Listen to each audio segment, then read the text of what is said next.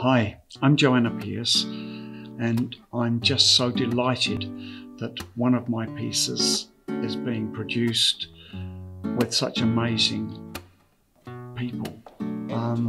Adam is directing us with a little humour but a lot of empathy for what it is to be a transgendered person.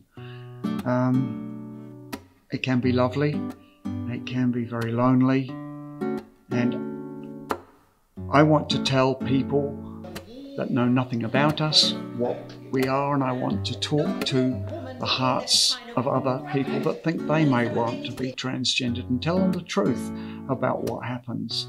It's not all beer and skittles, but it's lovely. I think by coming to our show Testostrogen during Pride 2020, you're going to be entertained by a piece of theatre and gently shown what it is to become a trans person. It's an hour-long, quite an intensive course on what it is to be someone like me.